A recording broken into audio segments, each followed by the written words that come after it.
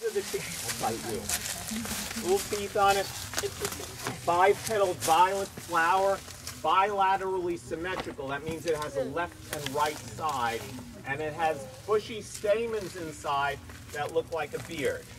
And you eat the leaves and the flowers.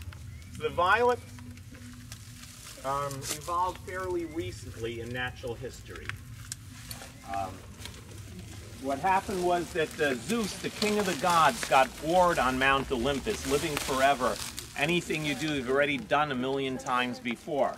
So Zeus got bored on Mount Olympus and decided to come down to Earth and have some fun. He used his magical powers to disguise himself as a handsome young man and went into the woods. There he met a wood nymph by the name of Violet, and they started partying in the woods and had a great time until Zeus got very nervous, very worried, very scared. Why was he scared?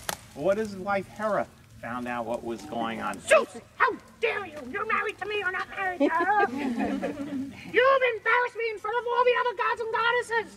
I'm not going to forget this if I live forever, and I do live forever. You're going to be washing the dishes for the next 1,000,000 years. If you want to party in the woods, you party with me. So Zeus used his magical powers and turned Violet into a cow. Moo, moo, moo. He figured his wife would never guess that he was partying in the woods with a cow. A sheep maybe, not a cow. Anyway, at the end of the day, Zeus, Violet got hungry after Zeus went home. And now she was a cow. She needed some food. So she started eating the grass. Moo, moo, moo. But the grass was tough. It hurt her poor little mouth, and she started to cry. And Zeus felt sorry for her and turned all her teardrops into violets. Oh. And that's the story until recent times when my Violet was born. And she now knows so many plants that if anyone turns her into a cow, she'll know what to eat.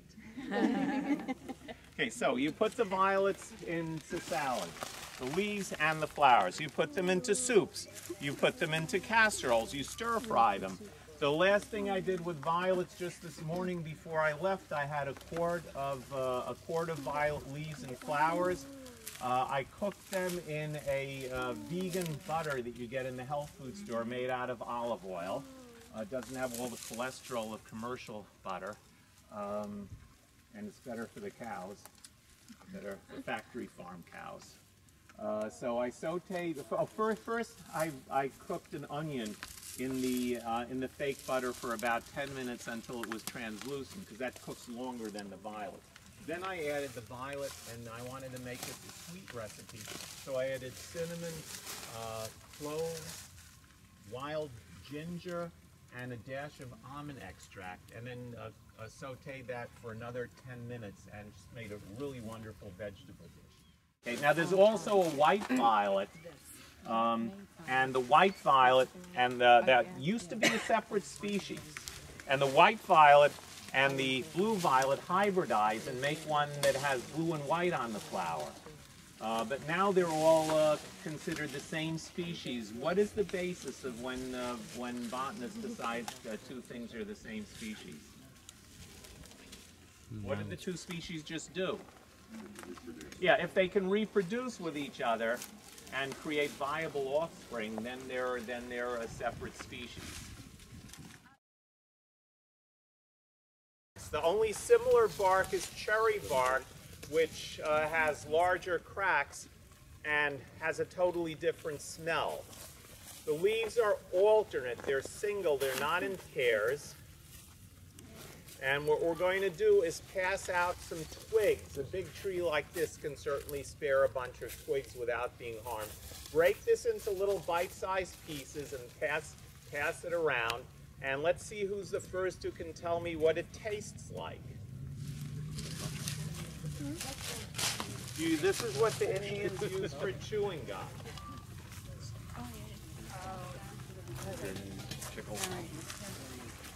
Here you go. It's a silver or black? No, it might be silver. I always have trouble I'm not telling trying the to two correct apart. you. I have no idea. Yeah. What is that? Oh, okay. I'll be still in a minute. I think this is black, not silver.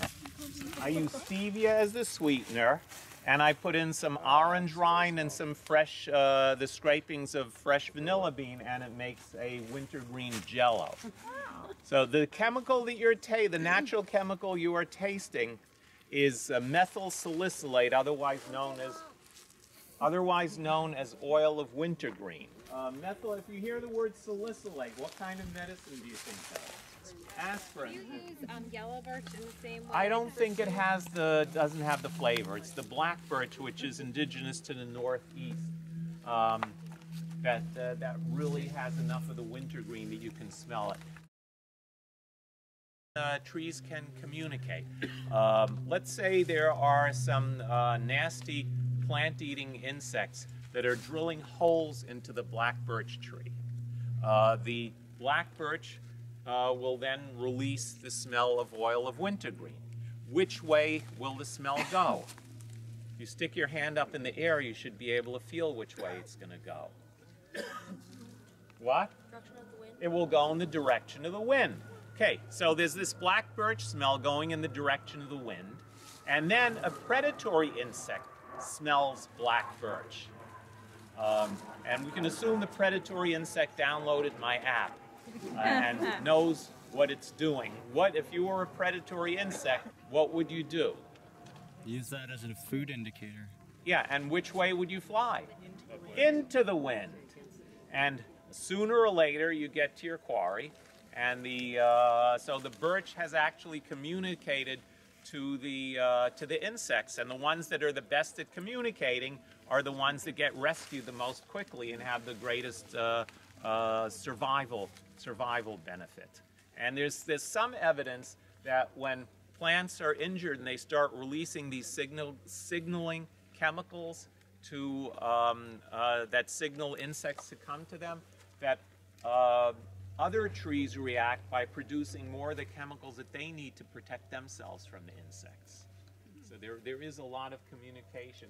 And what has not been studied yet is what's going on underground, because there's a tremendous ecosystem underground with networks of fungi getting food from the trees and controlling the growth of the trees and making them healthier so they get more food.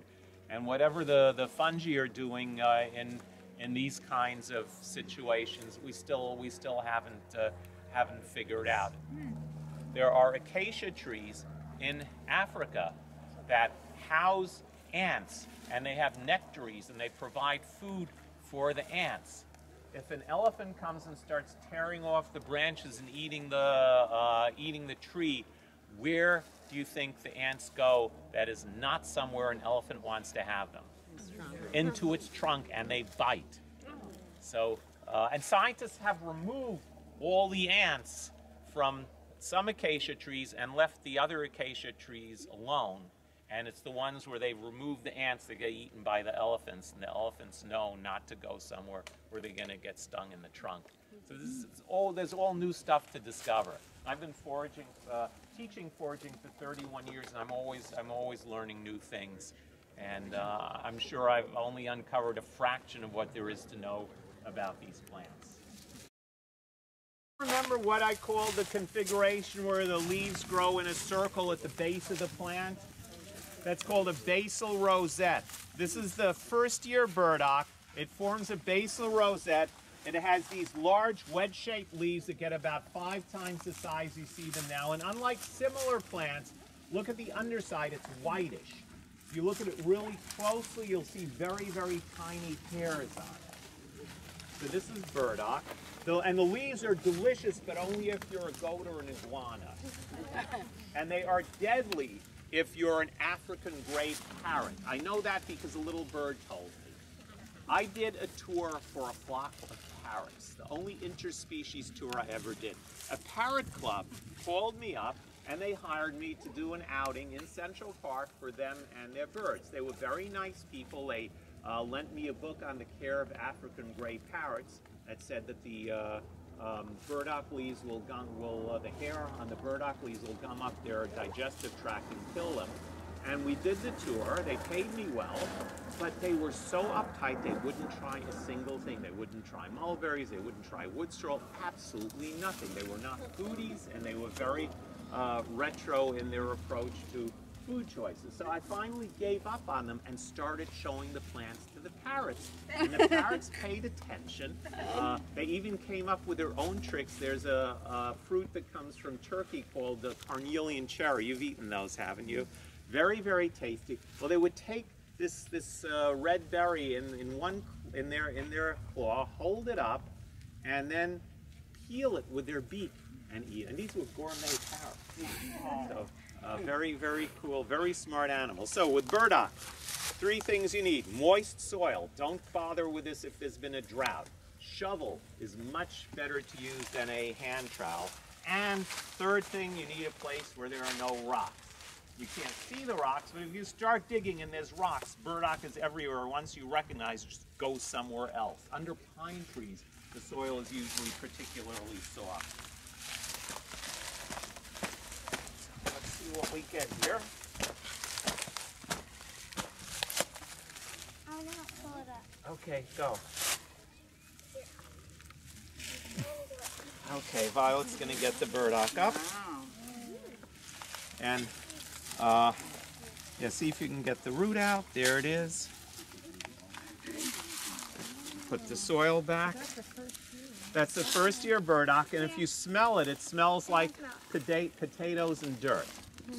So you take a scouring brush, and we didn't get the whole thing. We cut it in half so it's going to regenerate. Here, Daddy. Thank you. You scrub the root with a scouring brush, a scouring pad. Slice it razor thin. If you have a food processor, that's when you use the finest cutting blade.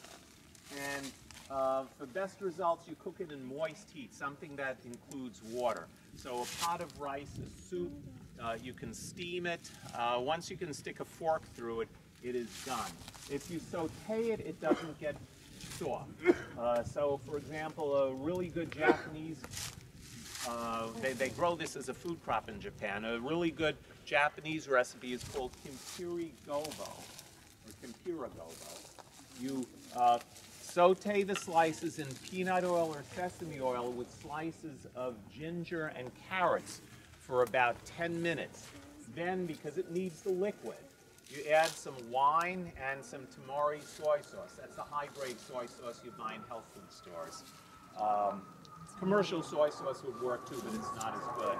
Cover it, turn the heat down to low, and let it cook with the liquid for about another 15 minutes. When you can stick a fork through it, it is done. You sprinkle on some toasted sesame seeds, and they do serve kimpira gobo in Japanese restaurants. Very, very tasty, and just a wonderful combination of ingredients. If you like hot sauce, you can put some hot sauce. It's a biennial. The 2nd year, like the garlic mustard, it develops a stem. When the stem is still soft and flexible, usually end of May, early June, you clip off the stalk, peel it, slice it. It's bitter, but if you parboil it, boil it in water, salted water for 1 minute, the bitterness is gone. And then it tastes like artichoke hearts. Oh. And you can use it in any recipe, any vegetable recipe that where artichoke hearts would be flavorful. Again, soups, stews. You can cook it with tomatoes. Throw in some rice. Add a little lemon juice and olive oil, and let all of that simmer. And some lentils too. And then you have a Turkish lentil casserole with. Not really artichoke hearts, but the same flavor. Just one I just made up. Yeah, you don't need to buy it in Whole Foods. You get a shovel, you look around, it likes disturbed habitats, edges of trails. Just don't pick where there's heavy traffic. It has these the leaves that are wedge-shaped and whitish underneath, and then it has the taproot that's, once you scrub it, it is white. Well, there's always going to be some 1st year and some 2nd year plants, and it depends whether you want the root. The Asian people want the root. The Italian people want the stem. Again, the app is Wild Edibles. You can download it from the iTunes Store, Android. So if anyone has a neighbor they don't like, Here are the seeds. Throw the seeds on your neighbor's lawn, and then the next year make friends with a neighbor and tell them you'll get rid of all these awful weeds in their yard.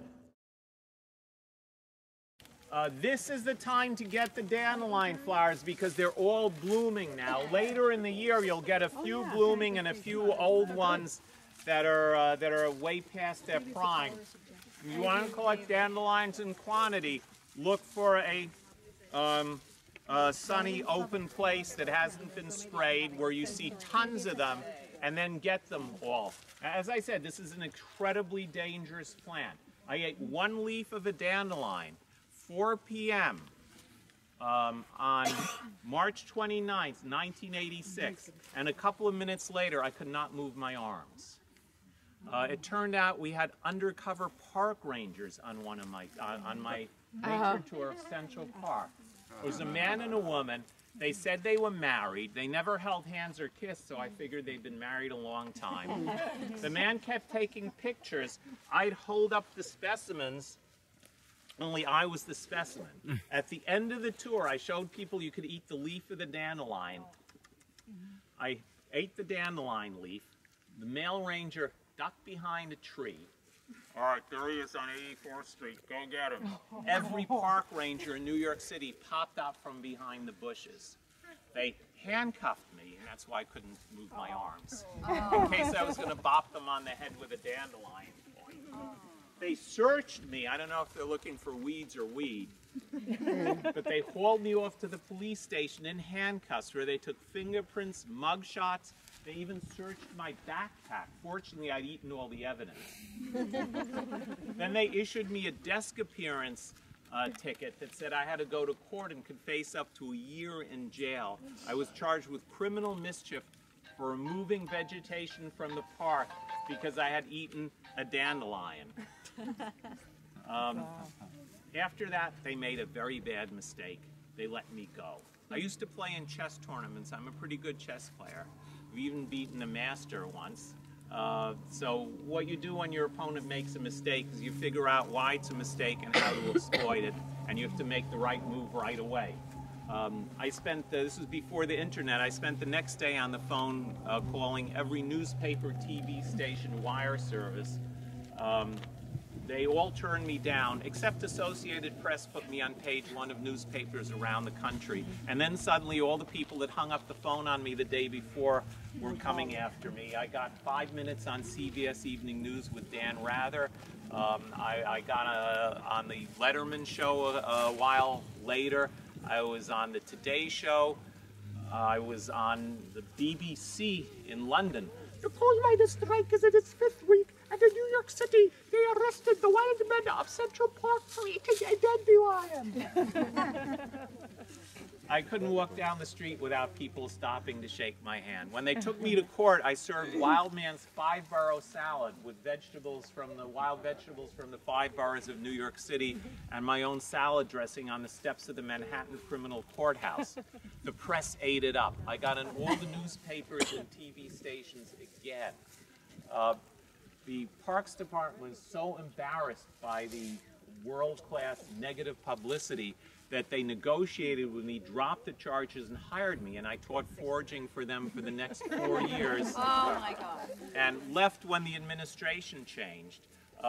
Years later, the man who was the last Parks Commissioner, Adrian Benepi, and I met. Neither of us were working with the Parks Department then. He became commissioner later.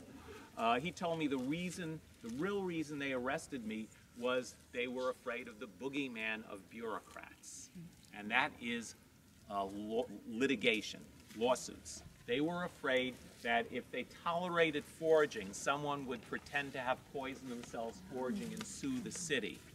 And then just last year, I was doing a tour for a law association. They told me, well, if you're arrested for reasons other than what they give, that's false arrest.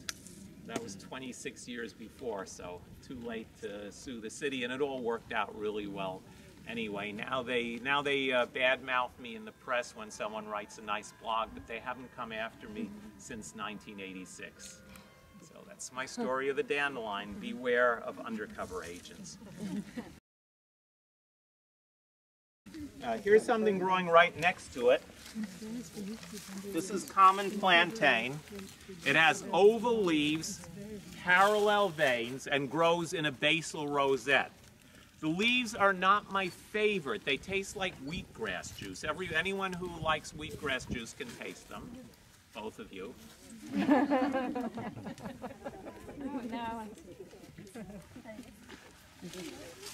And this is an incredible medicinal herb for skin irritations. It contains like a whole slew. I'd have to look at my app to read you all the chemical names. A whole slew of biologically active compounds. If you get a mosquito bite, you take a bunch of leaves, mash them up, and rub the juice on the mosquito bite. You have to do this very soon after you've been bit. And you do this repeatedly so the bite stays wet for 15 minutes and you will be cured. Very, very effective. So this is an invasive European plant. It's good for any kind of skin irritation. Bee sting it won't cure, but if you get stung in 2 places and you use the common plantain on one, it probably about 80% reduces the severity of the bee sting. It even made 2 people very rich. Once upon a time, there were 2 brothers, and one of the brothers got a cut on his finger. Oh, my finger, my poor finger. There's blood! There was nothing bleeding. The other brother says, here, take this leaf, wrap it around your finger. Thank you, brother. It worked so well that the 2 brothers invented something to put on cuts that made them very rich. What did they invent and what are their names? Johnson and Johnson. Yeah, common plantain inspired the Johnson brothers to invent the Band-Aid. And it's paradoxical because this is a medicinal plant. And after people in America and other countries figured out, hey, you know, you could make money selling sucker stuff that's normally free, and they'll pay for it. That started the whole pharmaceutical the Industrial Revolution business, and then the herbs went out of favor, and the herbs are still great. This has been analyzed, and it does have the biologically active constituents. A lot of herbal remedies have not been analyzed because the drug companies don't think they can make a lot of money out of it.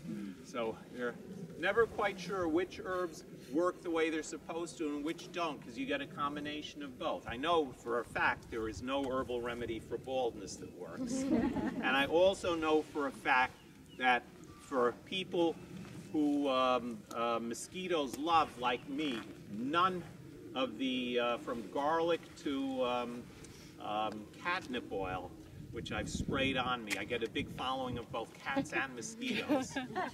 None of those things work, whereas other things do work. And the pharmaceutical business makes some really good life-saving things, and at other times they just want to make money. So they bias the experiment. So there's a lot of chicanery going on, and I think your best bet is prevention. Eat a healthy diet and exercise, and then you're a lot safer. This one is called wintercress. It starts as a basal rosette with these lobed leaves. They're shiny, and it has paired lobes, and then the lobe at the end is sort of kidney-shaped and larger. And then it gets tall and has flowers. The mustards have 4 petals in the shape of a cross. They haven't opened yet, though you can see on the garlic mustard 4 petals in the shape of a cross. And this is the least favorite of all wild foods, because it has a bitter aftertaste. The basal leaves can be good when they first come up, like 1 week in late winter. I've only found them once in a stage where they were so tiny that they were actually delicious. If you don't mind bitter broccoli, you can try the flower buds. Here, pass them around. Now this one, on the other hand, is very, very delicious. At the end of its life cycle.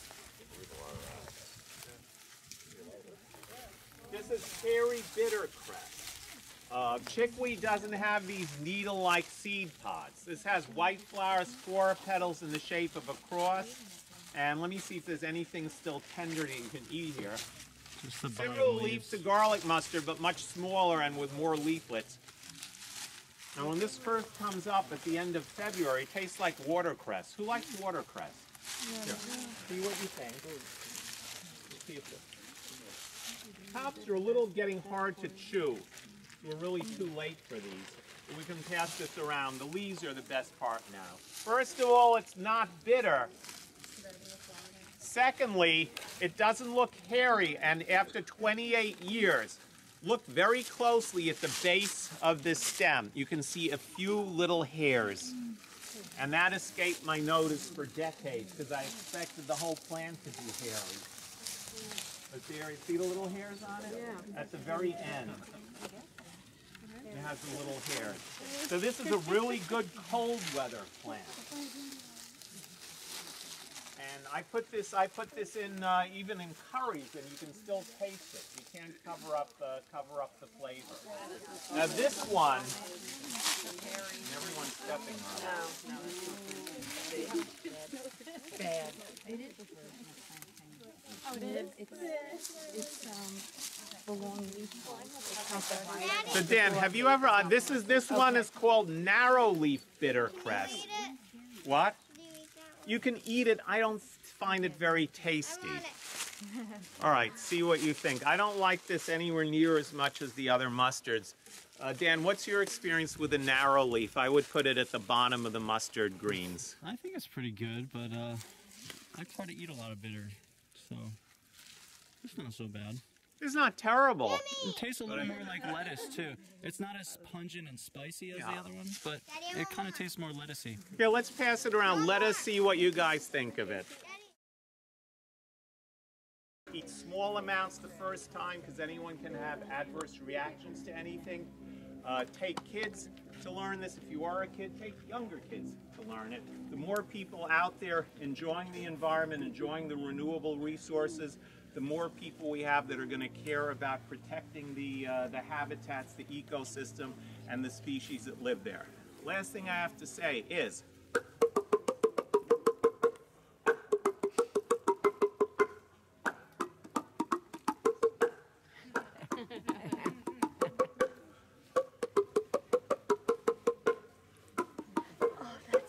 Do you get it? Yeah. that's all, folks, and thank you, Violet, for helping. Thank you for coming.